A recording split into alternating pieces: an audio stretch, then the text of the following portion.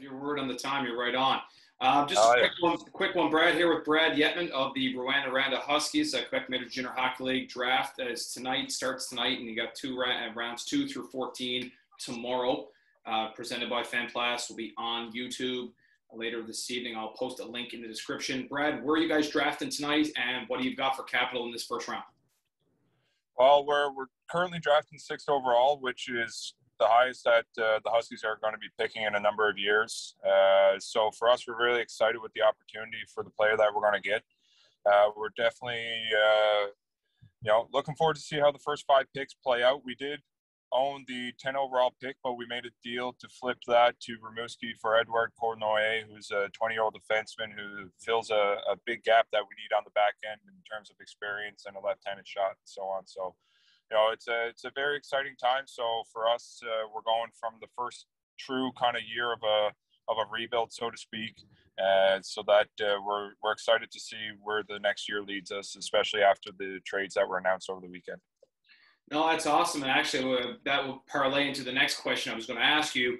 Will be, you guys made some moves here. You were wheeling and dealing as the trade period just opened a couple of days ago. Let's talk about some of the players that you got and what you had to give up. Yeah, absolutely. So just obviously for us, it's a tough thing to see players go. I mean, every single team will talk about that. For us, we ended up trading our 3 19-year-olds from last year, who would have been our 3 20-year-olds this year, and Alex Arsenault, Thomas Belzile, and Samuel Johnson.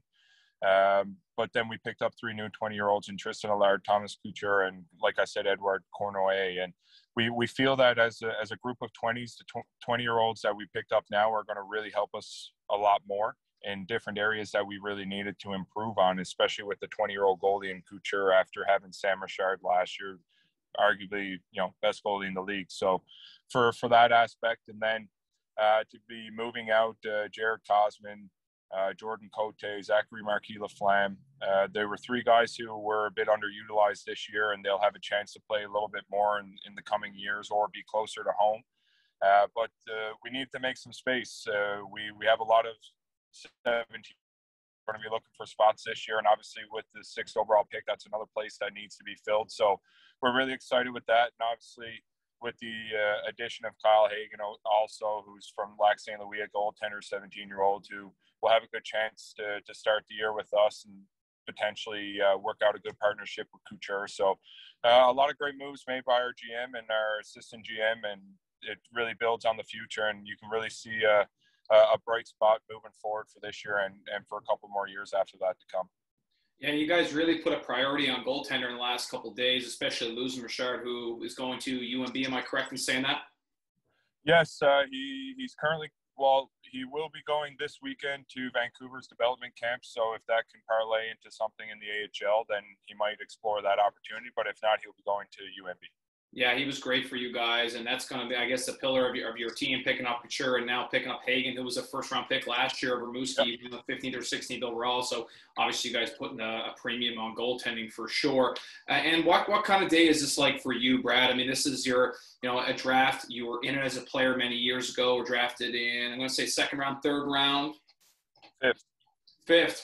I tell you, I'm getting old. My memory's starting to go a little bit, but again, you've seen it as a player. What's this day like as a coach? Well, I remember from even with myself, my 2 brothers, that the day has changed a little bit for the player. I remember back when we were going through our draft that 16-year-olds, first-year eligible players were only allowed to be drafted in a certain number of rounds. For myself and Mark, it was the first 5 rounds.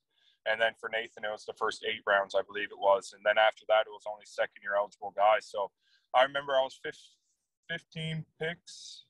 I can't remember how many it was. I think 15 picks away from not getting drafted that first year. So it was a bit stressful, to say the least. Mom and Dad would be able to agree with that. So it's definitely an exciting time. And, everyone, it's really important not to put the focus on where you get drafted in terms of overall or whatnot. It's just being able to get your opportunity. Even if you're not drafted, there's still a lot of guys who play in our league that are invited. It's going to be my 4th year with the Huskies now. I think over the last 3 years, we had 7, 8 guys who were only invites who made our team. So You know, it's definitely a big thing to stay patient and know that everyone's development reaches a certain or a different aspect. But as a coach or as a staff member, I guess you could say, it's really exciting to be a scout in the league at one point as well, to see it from that side of things. For me now as a coach, I don't do much. I just sit back and wait to call the guy that we draft. But it's still very exciting to see all the hard work that the scouts do and management does throughout the year, and how they have their lists, and if they're able to get guys in certain spots that they want to, and how those guys show up at camp. And you know, it's really exciting. So it's definitely going to be a fun night tonight to have the first round, and then to have the rest of the rounds tomorrow, and see what happens. And I'll also to be able to keep an eye on the Newfoundland Labrador born players to see where they may end up. It's always a good sense of pride when you see those players being taken as well. So a couple tonight, and hopefully a few more tomorrow.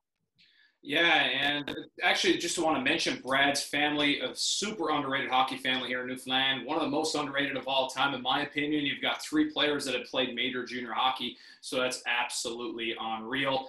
Brad played with Shawinigan. You had Mark playing with Halifax, and Nathan, who played with the PEI Rocket at the time. So 3 players in that one family. I don't think there's a whole lot of families in Newfoundland history that have had 3 players play and be successful at that level. So congratulations to you, Brad. Super excited to watch you draft this year and see what I guess the beginning of this season, how it unfolds for you. Yeah, absolutely. It's really exciting. I know there's a really good buzz around our city. It's a great hockey city with some great fans who are hungry for a couple more cups. So we're certainly hoping to build that next team to be able to make that happen for them. Yeah, and maybe Travis Crickett as an assistant with the Sea Dogs. I mean, you want to be another Newfoundland coach who would be able to win that Memorial Cup someday. I certainly hope that I see you hoisting that thing someday soon. And with this draft, hopefully this is a kind of a foundation that you can build with it. Yeah, absolutely. I really appreciate it. All right, buddy. Well, I'll catch you later. Have a great night tonight, and I'm sure I'll be chatting with you the next few days. Yeah, for sure. Take care. Thanks again. See you, Brad.